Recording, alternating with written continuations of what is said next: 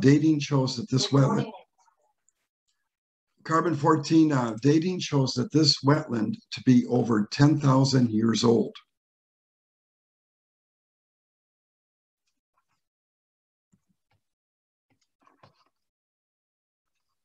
Let's see.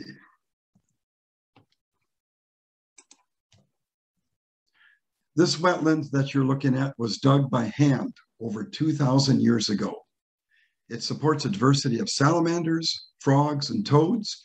The soil from digging the wetland was piled along the edges, and you can see the high berms along the edge of this wetland.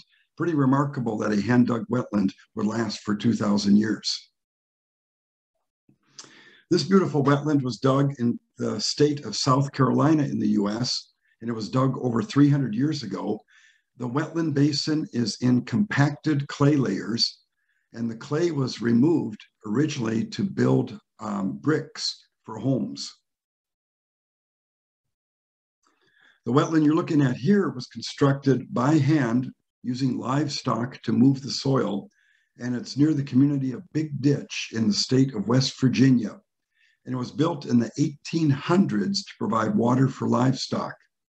And the examples I've shown you show that it is possible to build a wetland that will last for hundreds of years, maybe even thousands of years without maintenance. Now we're going to figure out how this can be done. I suggest beginning your wetland restoration project by setting clear objectives.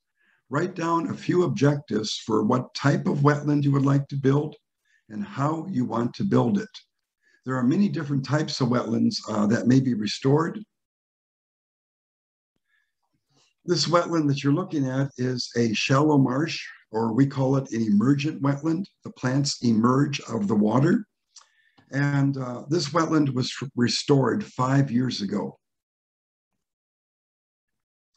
Here's a wetland that is called a scrub wetland, and it's growing all these shrubs. This wetland is very important to moose for food. Ephemeral wetlands are wetlands that dry during the dry season, and they fill during the raining season. And we are restoring this type of wetland to provide breeding habitat for salamanders and other amphibians.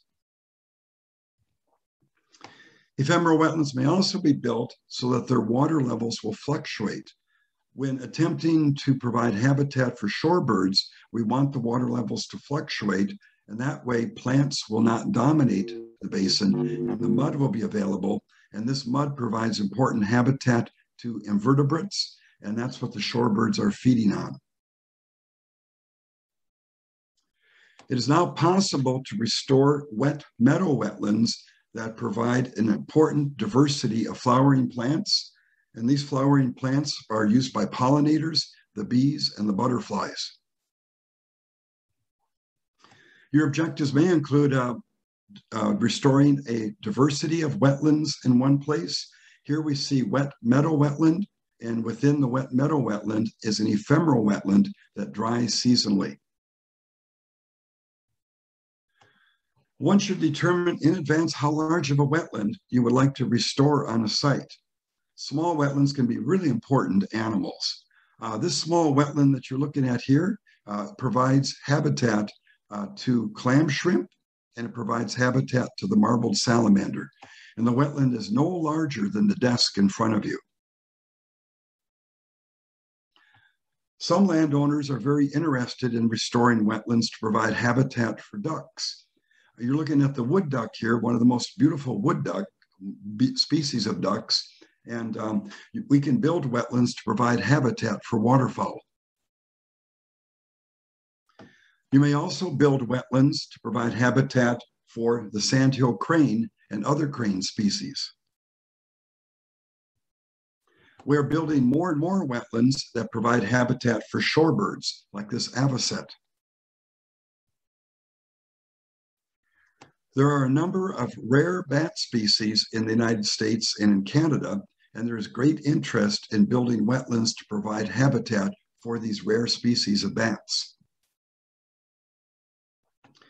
There are many deer hunters in the United States and Canada, And oftentimes I am asked to restore a wetland area to provide habitat for deer or for elk or for moose. Aquatic plant. Are you able to hear me okay? Okay, this wetland here is the aquatic plants in this wetland. They are very high in sodium. They concentrate sodium, and this is really important for ungulates like the deer for their sodium budget. I'm currently working on a major project in British Columbia, Canada, where we are building wetlands to provide habitat for the northern leopard frog, a species at risk. And we are building an average of 1 wetland per day using 5 pieces of heavy equipment. Wetland plants such as the buttonbush are very important for invertebrates like the monarch butterfly, and we are building many wetlands with flowering plants to provide habitat for the monarch. All right, historical aerial photographs can show you where wetlands once occurred on the landscape. You're looking at a composite of aerial photographs that were taken in the year 1929. And this photograph shows the wetlands, which are very dark in color, almost black and gray in color. And this is before they were drained. Now, all the wetlands you're looking at here that are dark gray or black have been drained from 1929 to the 1980s. We geo-referenced this aerial photograph, and I use it while I'm outdoors. I use the Avenza app on my cell phone, and it will show me exactly where the water was in the wetlands prior to drainage. And this is a great tool to use in restoring wetland areas. This aerial photograph was taken many years ago, and it shows where wetlands have been drained and filled. The photograph was taken in the 1960s, and it shows many, many parallel lines. Those parallel lines, that's a pattern of farming we call lands, L-A-N-D-S. And the lands pattern was used to farm wetland areas. This is a LiDAR image. LiDAR image is of critical importance in identifying places to restore wetlands. This LiDAR image clearly shows where wetlands have been drained. You can see the basins that were once wetland area and the straight lines, which are the ditches and the moved streams. And this shows a landscape that has been heavily modified. It is completely forested. There are dense trees, but the LiDAR image is so good in helping us find where the wetlands once occurred. Okay, the majority of wetlands that we find on the landscape are in shallow basins, and they have a rim, or now they have a dam, a natural dam around the lower edge. And this natural rim is generally wider than 20 meters, and it will have a gradual slope less than 5%. And this natural rim acts like a natural dam, but it does not look like a dam. And this is what holds the water in the wetland area.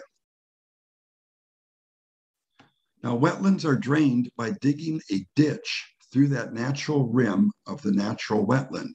And this ditch will remove water from the wetland, groundwater as well as surface water. The number one clue to finding a drained wetland is to look for a ditch. And the dashed red line shows a ditch that was dug to drain a natural wetland. Now, ditches are dug to drain wetlands. And again, the dashed red line shows the center of a ditch that was dug to drain the wetland area. And people have been digging ditches to drain wetlands for thousands of years. Ditches may be wide or ditches may be narrow. And this photo, the dashed red line, shows the center of a wide ditch. Now, many people would consider this to be a natural wetland. It is not. This is actually a ditch that has cattails, which are wetland plants in it. You're looking at a drained wetland, and I know it's a drained wetland because it is a shallow basin with a ditch, and it's dominated by reed canary grass. Reed canary grass is a non-native invasive species, and it grows very tall in the basins of drained wetlands. Another sign of a drained wetland is the presence of water standing in road ruts. Oftentimes when I'm in the woods looking for drained wetlands, I can see these road ruts containing water. They show me where a wetland has been drained and filled. Take your time examining areas on the ground when you're designing a wetland project. The small hole that you see in the center of this photograph, it shows that drainage structures have been buried underground to remove water from a natural wetland. And these drainage structures are failing, so soil from the surface is being brought into the ground, and this is creating a vertical hole. And this shows us where we may restore a wetland area. In using a wetland, in finding a place to build a wetland or to restore a wetland, I recommend using the clinometer app on your smartphone, or you can use a clinometer, which this person is holding, to measure slope. And the wetland you build, it should be built on a slope of less than 6%, which is fairly level ground. I recommend using a laser. This is called a laser level, and you should measure the elevation change from the upper to lower edge of your work area. And the change in elevation in your work area should be 1 meter or less. Ideally, it would be only 30 centimeters. And in this photo, you can see the ditch that was dug to drain the wetland area. I recommend using a key that I've developed to choose the best technique for building a wetland on your site. And I will share this key with the participants. One of the first steps that I use in designing a wetland project is to dig a hole in the center of the area where we like to build a wetland. And the hole should be dug at least 1.3 meters deep. And it's best to dig a number of these holes if your area is fairly large. And this will give you a good idea if there is groundwater on the area, if the water table is high, and what the texture of soil is. So in digging this test hole in the center of your planned wetland area, examine the hole to see if water is entering the hole from the sides of the hole you dug. And if it's pouring in from the surface, that's not a good indication of groundwater. But if it's seeping in from the sides, that shows you that groundwater is present. I use a tool called a tile probe. This one is 1.3 meters long, and it's quite small in diameter, only 3/8 of an inch. And you can push this into the ground, and this will tell you whether or not there's water in the ground. If you can push it in with one hand, there's groundwater. If it takes a lot of force to push it in, there may be rock, or there may be clay present. I highly recommend digging deep test holes in large planned wetland areas. Here we're using what's called a backhoe to dig a deep test hole on a site, and this will help us to identify if groundwater is present or clay is present. Here's a deep test hole dug using a backhoe, and if you look in the bottom of the hole, you can see that groundwater is rising near the surface, and there are layers of clay textured soil, and there are layers of gravel.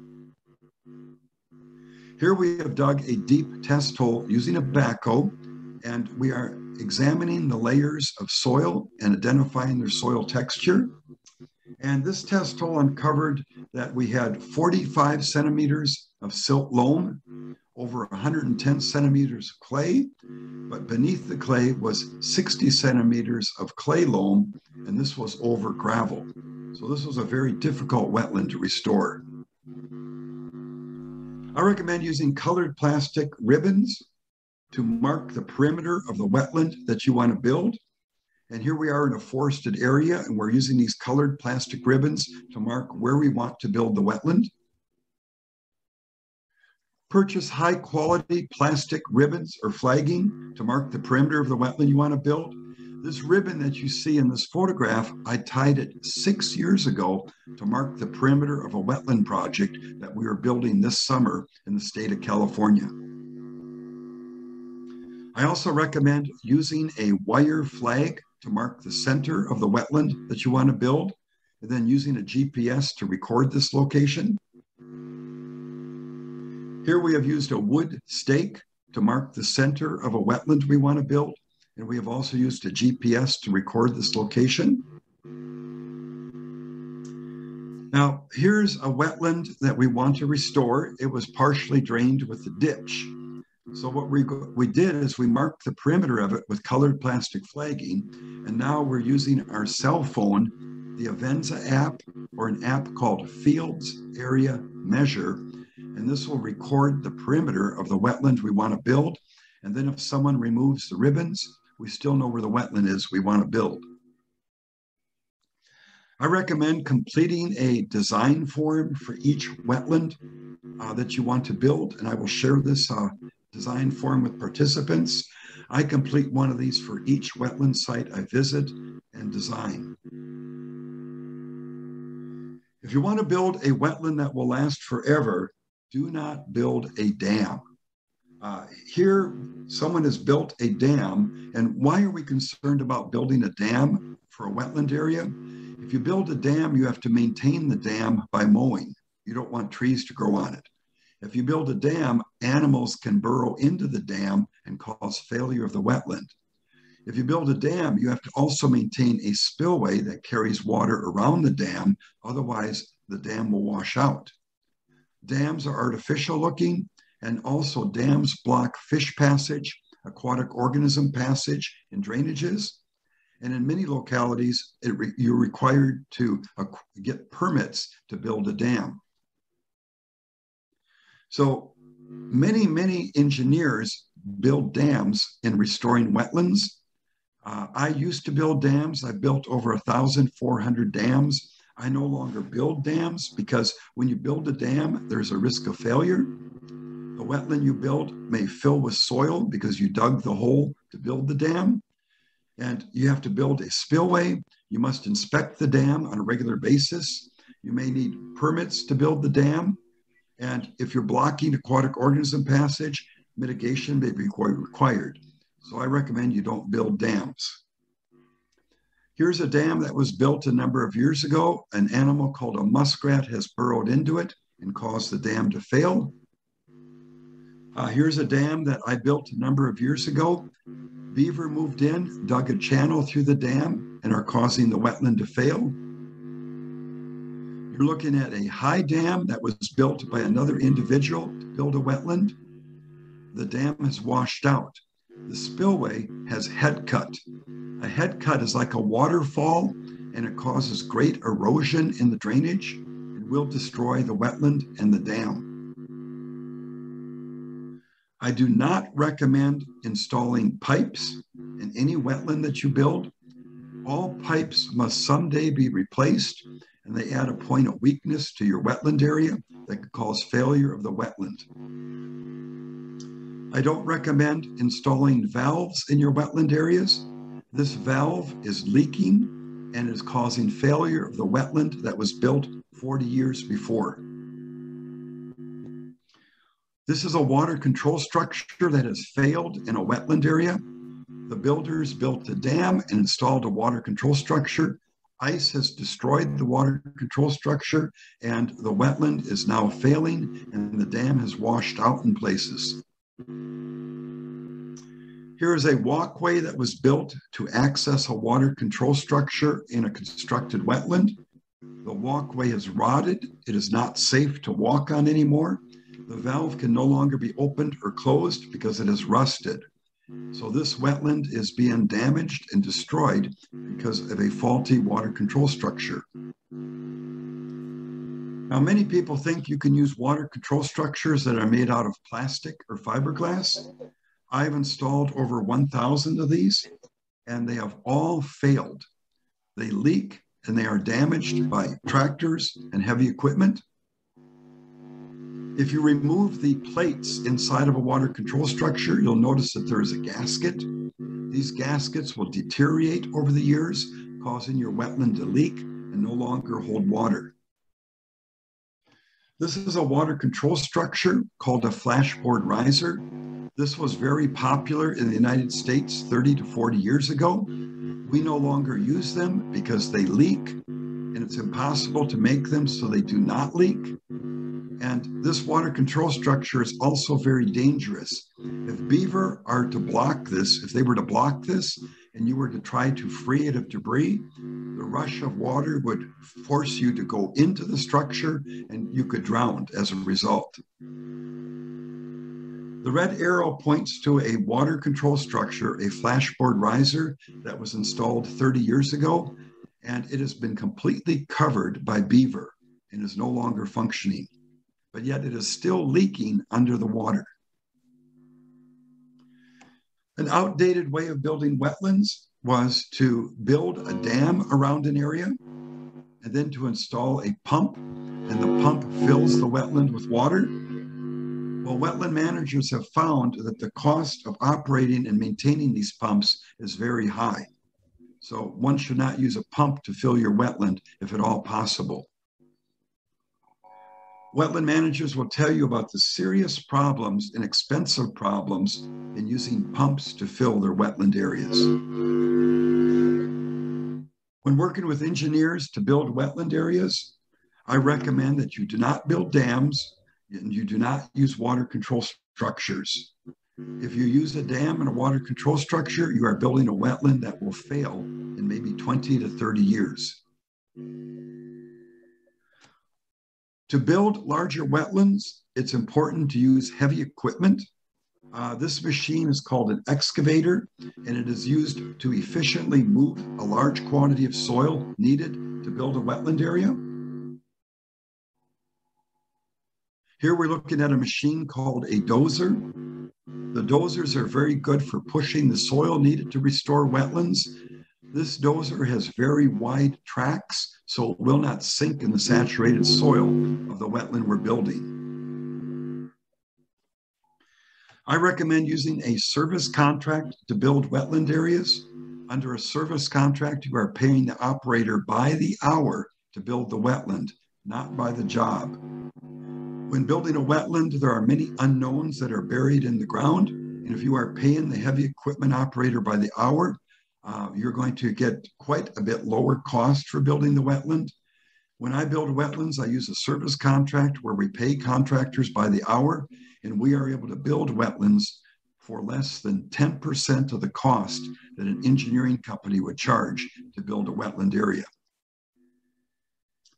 When building a wetland, I recommend that you are on the project site 100% of the time to supervise the heavy equipment operators in building the wetland. It's very important that you are on the ground during construction to monitor soil texture, to monitor groundwater elevations, and to record elevations using a laser. The first technique we're going to go over to build a wetland area is called the surface water technique with a groundwater dam. The surface water technique with a groundwater dam is the most efficient and lowest cost way to build a large natural wetland. When using a surface water technique with a groundwater dam, it is important to find soil that is high in clay. You must be able to form a long and a thin ribbon that is at least 5 centimeters long before it breaks. This shows you that the soil texture is high in clay. When building a wetland using the surface water technique, I recommend taking action to disable and fill ditches. The ditches should be blocked both above ground and below ground. This drawing shows a profile view of a wetland that we are building using the surface water technique. The wetland is built deepest in the center. We use rock to prevent head cuts from forming at the outlet or spillway, and we use rock to prevent head cuts from forming at the inlet. And we compact clay in the ground around the lower perimeter, and this is called a groundwater dam, and it reduces water leaking out of the wetland. Here's a plan view that shows the location of a groundwater dam that we use to build a wetland using the surface water technique.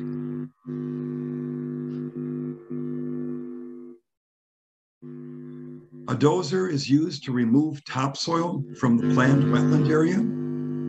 And the dozer will pile this soil near the edge of the wetland for later spreading in the completed wetland. The excavator will dig a trench along the lower 2/3 perimeter of the wetland you want to build. So here the excavator is digging this trench, and soil that's high in sand and gravel is placed on the back side of the wetland we're building. Soil that is high in clay is placed inside of the wetland we're building. That will later be placed into the trench and compacted to form a groundwater dam. And here we see the dozer that is pushing soil high in clay in the trench. The bottom of the trench is based on an impermeable layer of bedrock or an impermeable layer of clay that is quite thick. The dozer places the soil into the depression, into the core trench, in layers no thicker than 15 centimeters and compacts each layer.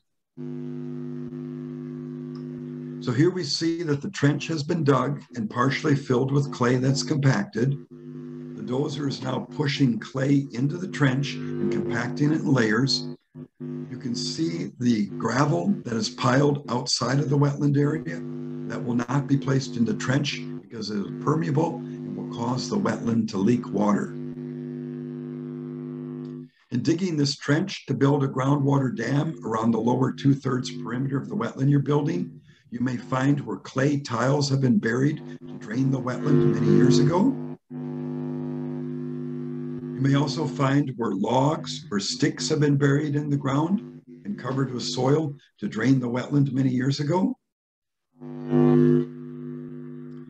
Here we uncovered a buried drainage structure that was made using concrete pipes. We are digging the trench for a groundwater dam, and we found that this clay tile structure was surrounded with gravel and was used to drain the wetland area. Here we had restored a stream across this farm field. The stream was sucked underground. We started digging in the area. We found where clay tiles had been buried. We removed the clay tiles. We compacted soil that's high in clay in the trench, and then the stream was able to flow on the surface. So digging the trench for the groundwater dam will allow you to find buried drainage structures. This is a buried drainage structure made out of plastic that was used to drain the wetland area. We're able to cut out sections of this and compact it with clay to restore the wetland. In building a groundwater dam, this will prevent animals like the crayfish that burrow into the ground from draining your wetland area. So what's a wetland look like building using the surface water technique with a groundwater dam? Well, here's one wetland that we built using this technique. Here's another large wetland we built using the surface water technique. And this is on a 100-year floodplain. And here's a wetland that we built using the surface water technique. And this wetland was built on a site that was mined. Wetlands of any size may be built using the surface water technique with a groundwater dam. Here's a wet meadow that we built using the technique. Here's a forested wetland that we built using the technique. And here's another forested wetland we built using the surface water technique with a groundwater dam. Now we're going to look at another technique that I've developed. It is called the groundwater technique for building wetland areas. And the groundwater technique is used on sites where the water table is close to the surface. Here is a groundwater supplied wetland that we built at the Southwestern Research Station in Arizona. And this is an arid region in the desert. And we built this on a site that was supplied with water from a spring. Here is a wetland we built using the groundwater technique on a site that was dominated from cattails. The open water will provide habitat for waterfowl. How do you know groundwater is near the surface? You may see it standing in the depression left when a large tree falls over. This shows us that groundwater is near the surface. I recommend digging a hole. If you dig a small diameter hole and water enters your test hole, then you know that you have groundwater near the surface, and the groundwater technique may be used to build your wetland. When building a wetland on a site using groundwater, it's often the soils are saturated and heavy equipment can become stuck. So when building on these sites, it's important to use low ground pressure heavy equipment. And you can see here where we took a dozer that was low ground pressure, and we were able to go across the saturated soils and not get stuck. Here, an excavator is building a wetland using the groundwater technique on a site that has saturated soils. This is an old field that's dominated by reed canary grass, and it also has a lot of cattails. So here what we're doing is that we're digging into the groundwater, and oftentimes it's best to do this during the dry time of year so you don't have so much water to contend with. Some of the sites that we build in the winter, we have to use logs to keep the excavator from sinking, and the excavator places the logs in front of the machine, crawls up in the logs, and the logs keep the excavator from sinking in the mud. And here you see an excavator that's placing the logs and is able to stay afloat without getting stuck while it builds the wetland area. This is Ted Crane, a heavy equipment operator. Oh, he is really good at building wetlands.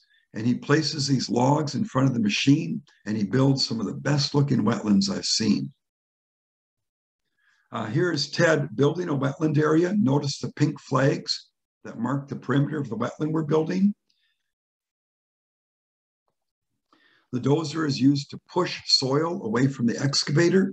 It's important that the dozer does not try to dig. If the dozer tries to dig, it will break through the vegetation layer and get stuck. So we use the excavators for digging and the dozer for pushing the soil. And here you see a dozer with two excavators working together to build a wetland using the groundwater technique. Each excavator is perched on logs. The small excavator is digging the wetland and depositing the soil near the large excavator. The large excavator is moving the soil closer to the dozer. The dozer then spreads the soil on higher ground. Here the dozer is pushing the soil away from the excavator. It is not digging. The dozer would become stuck if it tried to dig and push at the same time. Here's a portion of the wetland that was dug the day before. You can see that the depressions are filling with groundwater. Here the dozer is shaping the soil that is removed, and the soil was allowed to freeze overnight so it would be possible to shape it and not get stuck in the mud. Now, in building a wetland using the groundwater technique, if you build a 1 hectare size wetland, you will need 1 hectare of land to spread the soil. It's like taking a pie out of a pie tin. You need an equal area of land for spreading the soil that's removed. Here you see that we're placing and planting clumps of native vegetation, sedges and rushes in the wetland that we're building using the groundwater technique. We also place many logs in the wetland area to provide habitat for a diversity of wildlife species. And here we're placing a snag, a vertical piece of wood. This will provide a perch for birds in the wetland we're building. It is often necessary to build a groundwater dam when building a wetland using the groundwater technique. What we're doing here is we're building a groundwater dam across a ditch that was used to drain the wetland area. And the base of the groundwater dam is on clay. The groundwater dam is at least 2 to 3 meters wide, and we place soil that's high in clay in this trench, and we compact it. So the trench for the groundwater dam extends down to a thick layer of clay, and the trench will span the entire width of the ditch, and it actually spans the 100-year floodplain of the ditch. Here we are building a wetland using the groundwater technique, and we are building this groundwater dam around the lower 2/3 perimeter of the wetland we're building. This groundwater dam is based on a thick layer of clay, and while we are building it, we are intercepted many, many buried drainage structures made out of plastic. This area was a golf course, and we're restoring wetlands on it. And when working on old golf courses, they are full of buried drainage structures. Here we were building a groundwater dam, and you can see the pipes that we unearthed in digging the trench. So when we build a wetland, we generally make them deepest in the center, and we like gradual slopes, and we like pits and mounds, and we like to place trees and shrubs in them, so when they fill, will provide habitat for many of the animals using the wetland. Here's a groundwater supplied wetland. It is filling as we are building it. Most groundwater wetlands fill within a couple of days of construction.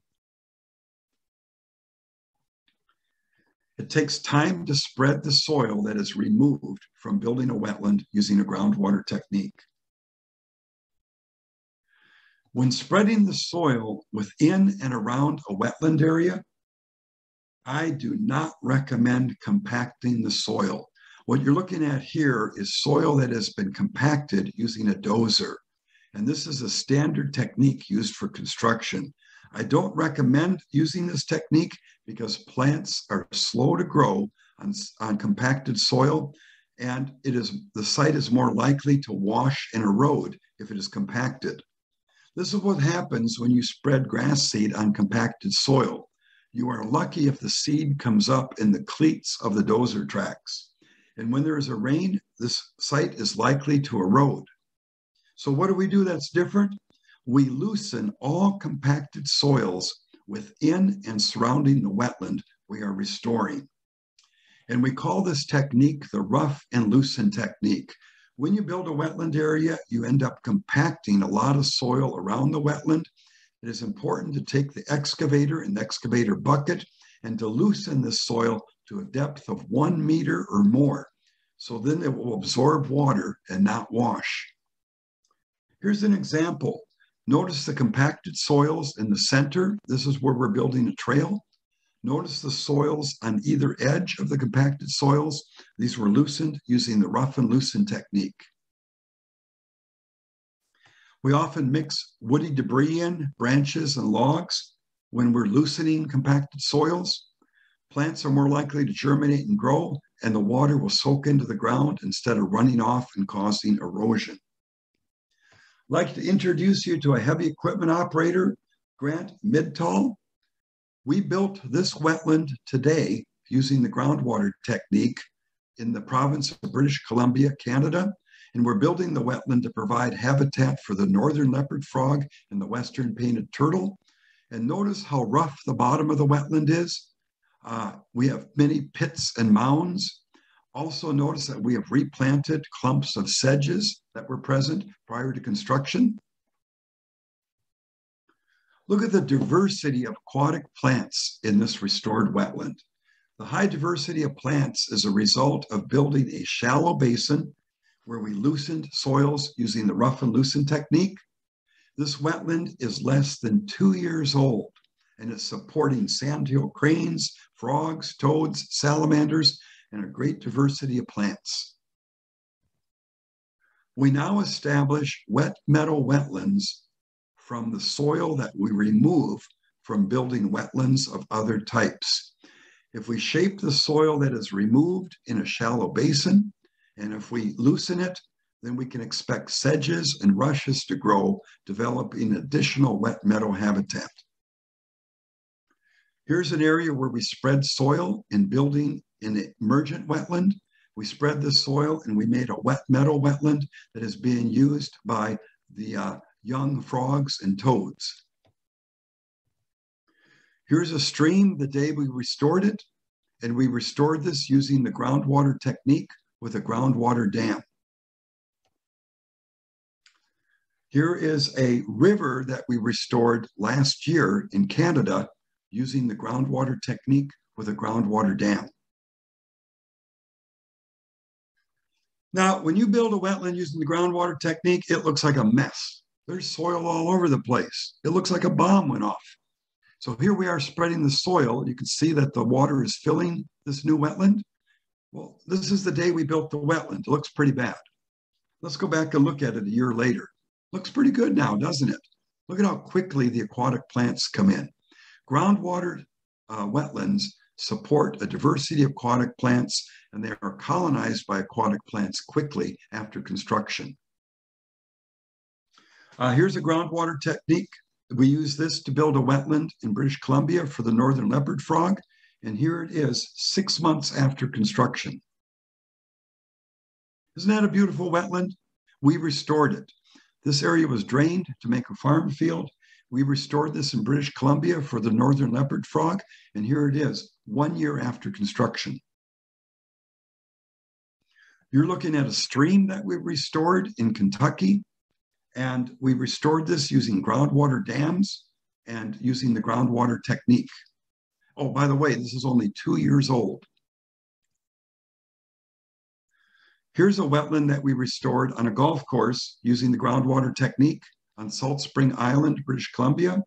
It was dominated by reed canary grass. Now it has diversity of sedges. Here's a wetland that was also restored from a golf course. It was dominated by reed canary grass. Now it supports a diversity of sedges, again, using the groundwater technique. So how do you ensure that non-native plants will not take over your restored wetlands? I recommend making the topography in the basin quite varied. Make many pits and mounds, and you'll get a diversity of native aquatic plants. And in building the wetland, make many mounds like this, and they'll support many plants, just like a planter in front of a house. Here's a wetland that we built using the groundwater technique 1 day after construction. We often build in the winter because the frozen soils will keep the heavy equipment from sinking. Here's a wetland we built using the groundwater technique, and we did use explosives to build this wetland. This wetland was built 20 years ago. Okay, we're going to go over another technique for building wetlands. This is the compacted clay liner technique. And our example is from the state of New Mexico, an arid region where there is no groundwater is present at all. We don't want to use pumps. We don't want to build a dam. So we're going to use a compacted clay liner technique because our test hole showed that there were permeable soils below the surface. So here's the site we're looking at. It's called Blue Lake. It doesn't look like a lake. It occurs at high elevation, and it's in a basin that does not have a stream entering it. Ponderosa pines surround it. It's largely a dry meadow, and it has not held water for many, many years. So many, many years ago, somebody dug a ranch pond in the center of Blue Lake. And Blue Lake used to hold close to 2 meters of water. Now it doesn't hold water at all. Well, the Forest Service was concerned about the pond that was dug by the rancher. So in 1994, they tried to seal it with bentonite. Bentonite is similar to clay. They put a thin layer of it in. They spent close to $30,000. It did not seal it. Bentonite is not effective for sealing permeable soils. I have never had success using bentonite. They built a fence around Blue Lake thinking the cows that were herding it, but that didn't make any difference. They asked me to come in and look at Blue Lake. So we dug test holes, and we determined there was about 4 inches of topsoil on the surface. There's a little over 1 meter of clay beneath, and we were using a soil auger. I was not happy with the results of a test hole. I liked the clay that we found near the surface, but what we decided to do is to bring in a backhoe and to dig a deeper hole. So here we're digging a deeper hole using a backhoe in the center of Blue Lake. And digging this deep hole, we found that there was clay overlying sand. So here we went into the middle of these deeply constructed ranch ponds in the middle of Blue Lake. We dug a deep test hole with a backhoe, and we found that the clay was over sand. So what was happening is the water was entering the deep ponds that were constructed many years ago, and it was flowing into the ground through the sand layers. So we came up with the prescription of using the compacted clay liner technique. We would reshape the deep constructed ponds within Blue Lake and place a thick layer of clay that's compacted 70 centimeters thick in the basin to prevent the ponds from leaking. So here's our prescription right here. We wanted the wetland to be perched on a thick layer of clay. And that clay layer better be 70 centimeters thick or more, and it better be compacted or it won't work. So here's what the project looks like. We took the deep constructed ponds, combined them into an emergent wetland, and then we planned smaller ephemeral wetlands within the basin that was Blue Lake. So a dozer was used to remove the topsoil from the site, and we saved the topsoil. And the clay was quite compacted, so we had to use the rippers on the dozer so we could loosen the clay to remove it. And here the dozer is removing the clay in thick layers and piling it for later use. And if you look closely, you can see the orange-colored sand. That means we've gone deep enough. The clay was very dry, so we had to bring out pumper trucks, and we had to wet the clay and mix it so it had suitable moisture content for compaction. This is a demanding process. You have to continually test soil moisture to make sure there's enough moisture for compaction and not too much moisture, or you're not able to compact the clay. So we used many, many truckloads of water to moisten the soil that's high in clay that we piled. And here we are spreading a layer of the clay in the basin, 15 centimeters thick. We're using a backhoe here to compact that clay. The backhoe is used because it has rubber tires and it has great ground pressure. We put the clay in 15 centimeter thick layers, and then what we do is we compact it using the backhoe. Notice the bucket of the backhoe is full of soil. That's for added weight, so we have more compaction. This takes time to compact soils. It takes a long time to build a wetland using a compacted clay liner. And it's expensive because it involves a lot of compaction and a lot of heavy equipment time. You have to monitor the clay thickness using a laser. You have to make sure it's at least 70 centimeters thick, or your wetland will not hold water. And here we are putting it layer after layer, building it up and giving it a natural shape. And again, we're testing the thickness of the clay using a laser. When we're all done compacting soil in the basin, we spread topsoil over the surface of the compacted clay, and we keep the topsoil loose. We do not compact the topsoil. Here we are placing topsoil in the basin that has compacted clay. And this is what happened when the monsoon came. It filled with water, and it held water. And here's what the smaller ephemeral wetlands look like that also were built using the compacted clay liner technique. And what was exciting is that the last time the wetland held water was 50 years ago.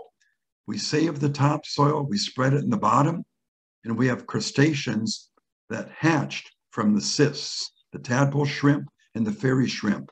They had laid dormant in the dry soils of the drained wetland for close to 50 years. We have built many wetlands using the compacted clay liner technique. Here's a wetland that we built in the state of Illinois. It's being used by over 1,000 sandhill cranes. Here's another wetland that we built using the compacted clay liner technique. And here's one that we built in Arizona using the compacted clay liner technique.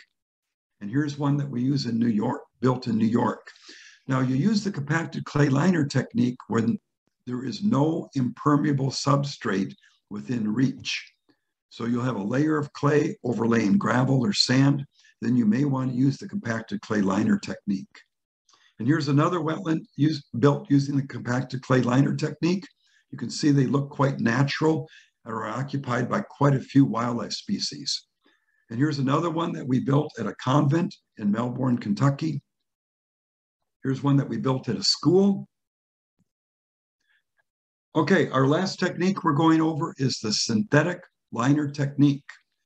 Now we use this technique where we have no clay. There's no clay present. There's no groundwater present. We can't use the surface water technique with a groundwater dam. We can't use the groundwater technique. We can't use the compacted clay liner technique, but we still want a wetland. We can use the synthetic liner. Here's a site where we're going to build a wetland using the synthetic liner technique. This is a log landing on a timber sale area. This is where they stack the logs up, and it's filled with a mixture of rock and wood that cannot be made to hold water. Here's a profile view of using a synthetic liner. What we're doing here is that we are protecting the liner on both sides with a thick layer of geotextile. We are anchoring the top edge of the liner with spikes that are 12 inches long, and we're covering the liner with at least 6 inches of soil. An excavator is used to clear vegetation from the site. We dig a deep hole in the center of the wetland we're building.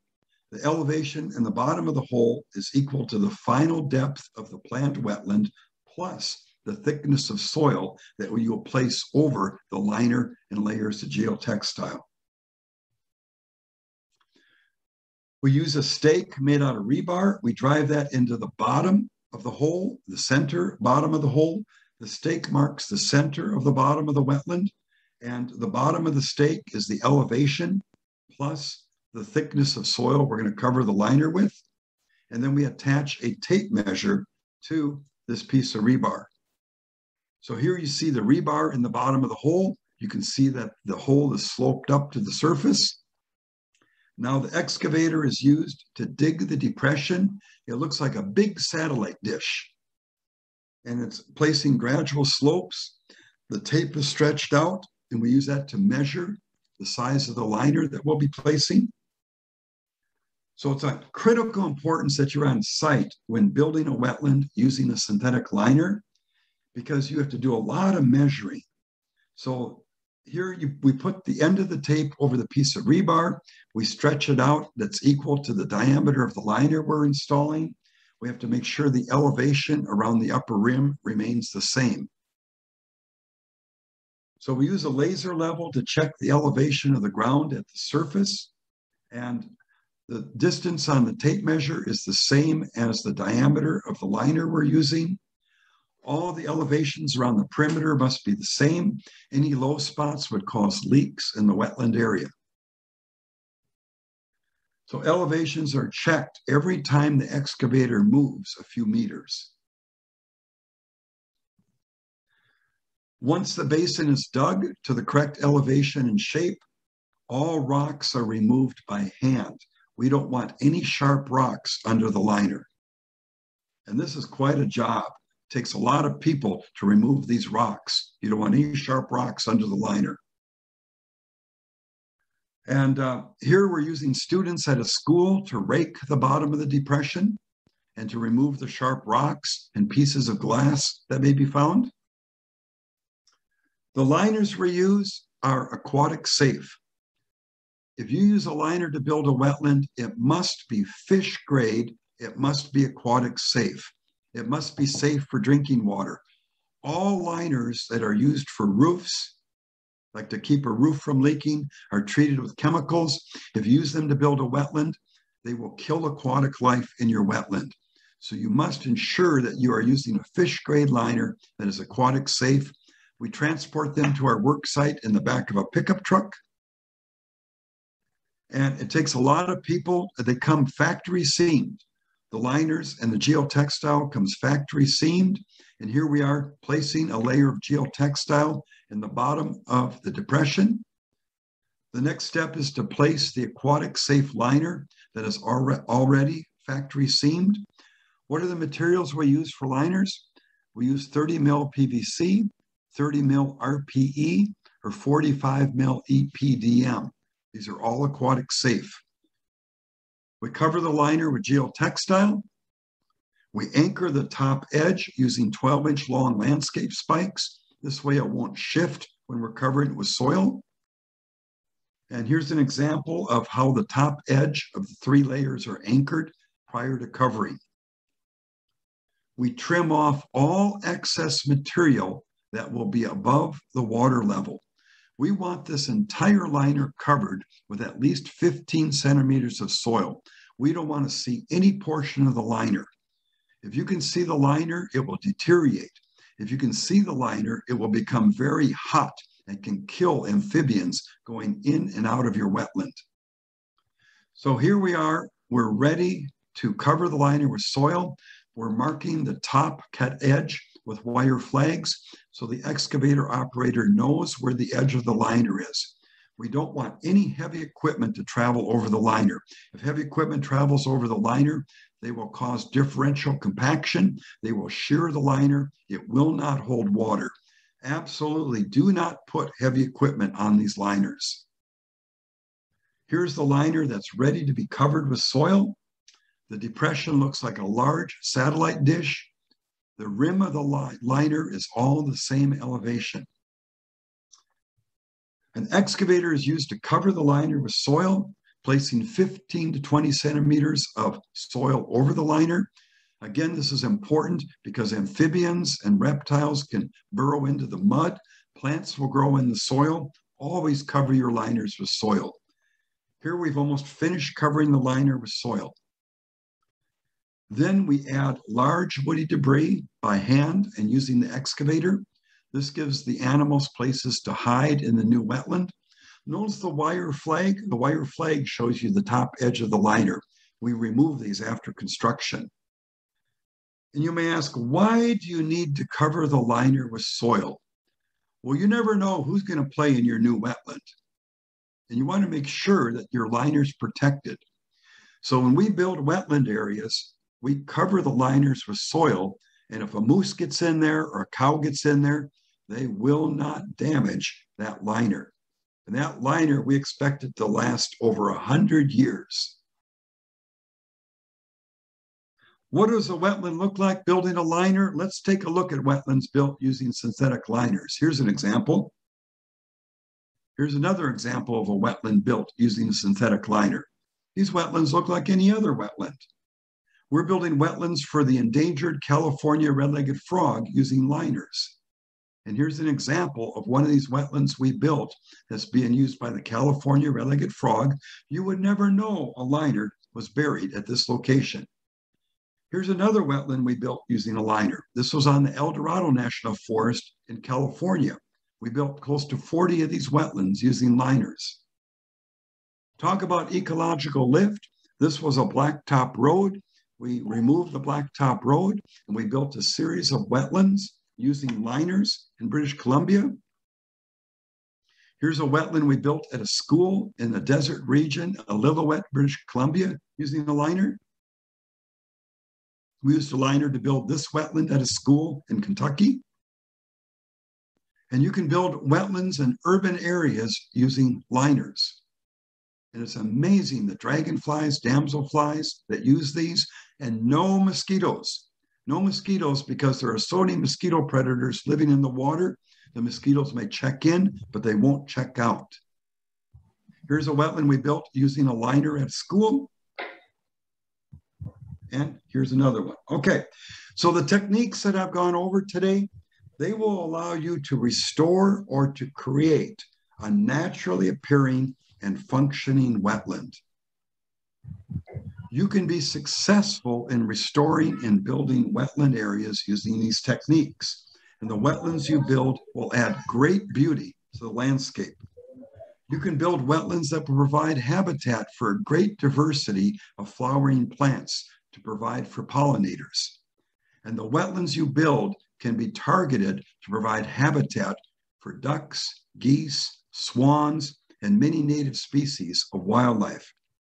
But most importantly, the wetlands you build provide great opportunities to watch wildlife.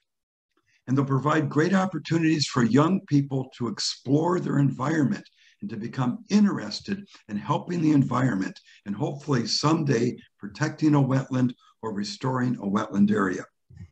If you are interested in learning more about the techniques that I use to build wetlands, please order these books that I have written. I wrote these to help you to identify and to restore wetland areas. In the future, I'm willing to give additional webinar topics. I have webinars on the functions and values of restored wetlands. I have an unbelievable webinar on the restoration of rivers, streams, and wetlands on large floodplains. I have a webinar on the history of how wetlands were drained, how to control head cuts, which is so important to wetland restoration, how to build vernal ponds or ephemeral wetlands for rare species, and then how we can build wetlands that will clean runoff and recharge groundwater. I really appreciate your attention to this webinar. I ask that you contact me if you have any questions and visit my website. And I really have enjoyed meeting with you today.